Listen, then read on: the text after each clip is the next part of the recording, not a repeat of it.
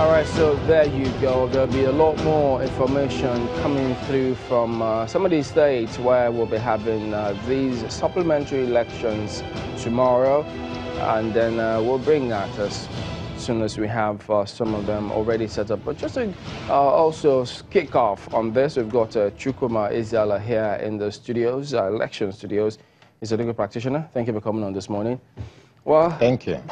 We're back focusing on some of these elections, but this is not going to be the very last one because you have some that are still not determined.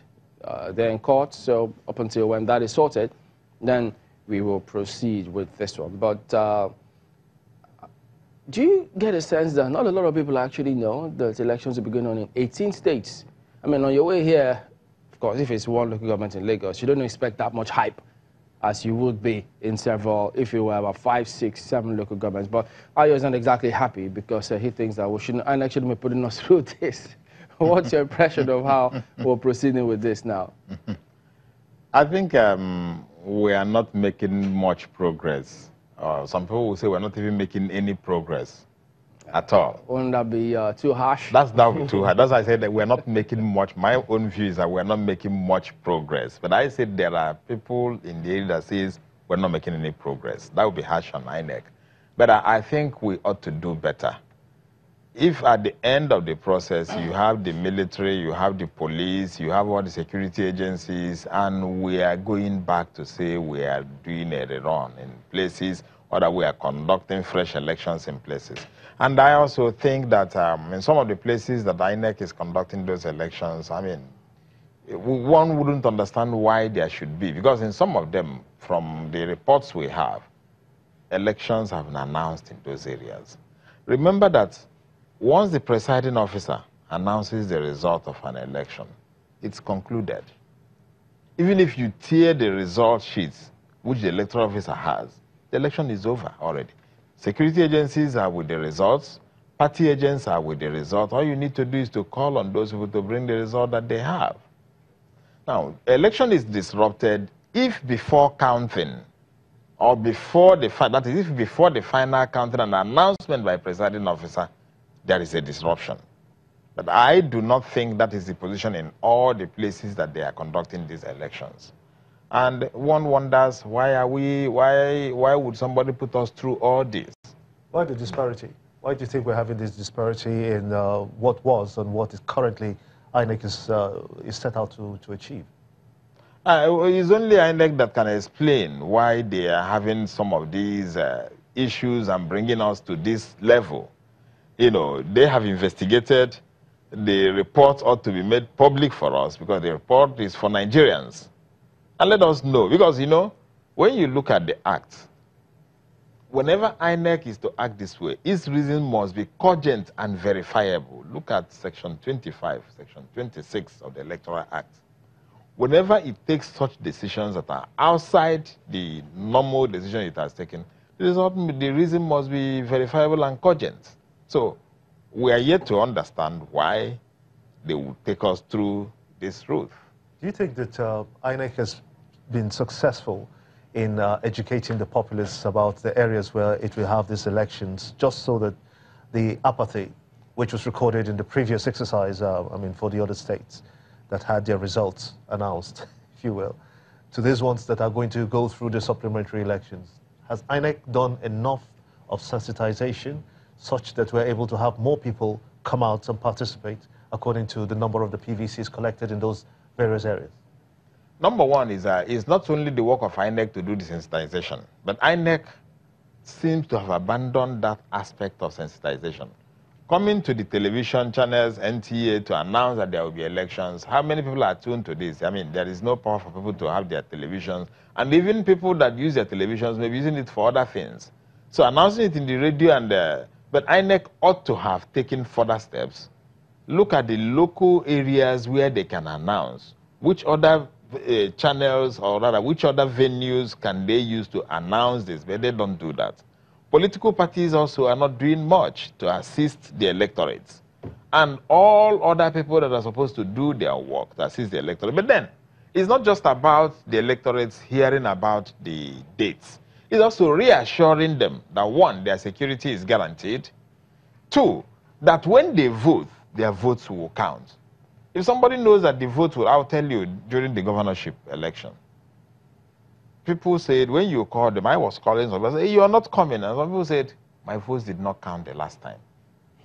So when people feel that the votes will not count, you also have a Herculean task of convincing them to come out the third. This is asking them to come out the third time. Some of them were at the polling booths where the results were announced. And you're asking them to come out again.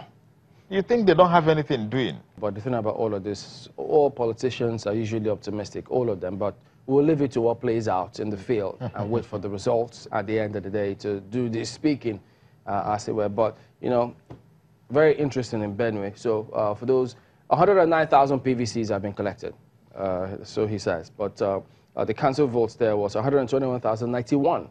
So if you got 109, and then with this margin of victory, which is 81,554, it can sway something.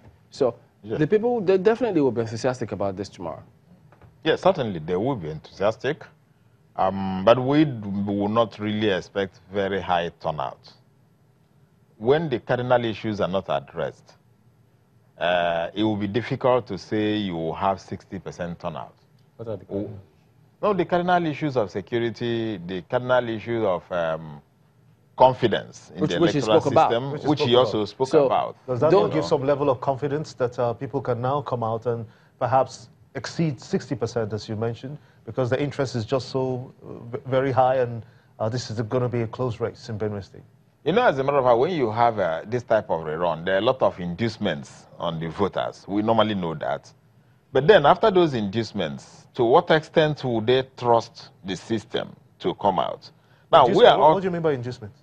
No, of course, we know that in this type of thing, you know, just like we've been reading and we've been seeing, you know, a lot of people will be, voters may be very costly now, 20,000, 30,000 per voter, 40,000 per voter. Do they do that? Because because I know that INEC is, they're taking one person who was caught trying to induce voters vote buying. That's an electoral offense. Yes. So in light of that, you think people will still want to risk going to jail because of that? I know, but then how many people have ever been prosecuted? No, we just mentioned this one. Yes, yes, I agree. But at the end, we hear these stories. Except the INEC takes a serious look on it and insists on prosecuting those people. Because the police public relations officer, Mr. Mba, did say yesterday on the news at 10 that about 1,190, yes, 1,119 rather. Yes. People have been arrested from the presidential elections to the governorship elections to this time, and all of them will undergo prosecution. Yes. And he's very definitive about that. So that serves as a deterrent already, if it's coming from the top ranks of the Nigerian police force. So people should be wary that security, you go the wrong way, the law is going to come after you. But it has never happened. I'm not saying it's not going to happen now. What I am saying is it's very important that it happens, you know, and that not just taking them to court, but there is conviction. No, but I think INEC, last year, there was a report they published that about 91 persons were convicted for electoral offenses. How many people had it? And you're talking of 91. Yeah. When you should be looking at a minimum of 500.